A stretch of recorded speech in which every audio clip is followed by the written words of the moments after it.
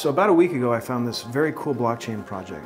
It's the blockchain terminal, and I have with me Demo. You're the head of product for this monster over here. Why don't you tell me a little bit about the project and how is this different from online platforms that you guys have? The whole scope of the project is trying to build an industrial, institutional grade terminal similar to what the financial services marketplaces are used to today, and also provide a consolidated view of a very decentralized market right now. The lower panels all around the trading technology, the trading apps, the messaging apps, which are much more prevalent now in how people are communicating about what they're willing to do within the market.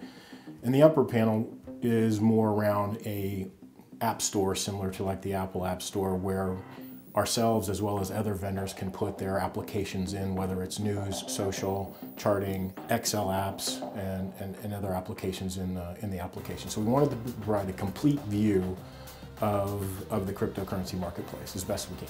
Why wouldn't you just do this in a website? I think part of it has to do with, obviously, the compliance guard aspect of our application is logging all that information into the ledger, into the private ledger via our CG blockchain application, and that's why the hardware is key to this application. So this is fully compliant, so any keystroke I type on here is recorded somewhere? That's the goal, yes. Okay. And that's the only way you could get it on the trader's desk? Yes.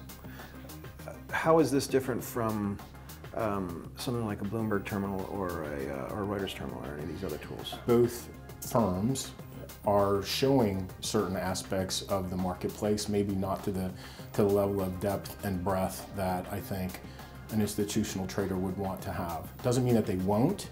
I just think that they're focused on their core competencies, and this is our core competencies, really bringing transparency into the crypto exchanges around the world. And you talked with the traders and they said they really wanted a sweet curved screen setup. It looks like something out of a gaming rig. We're always gathering voice of the customer feedback of what they want, where they want. Again, it's early days for us. We have conceptually understand kind of what traders and institutional traders want and need to have. We're getting feedback back, and we're kind of modifying the roadmap as we go based upon kind of voice of the customer and how we're validating things.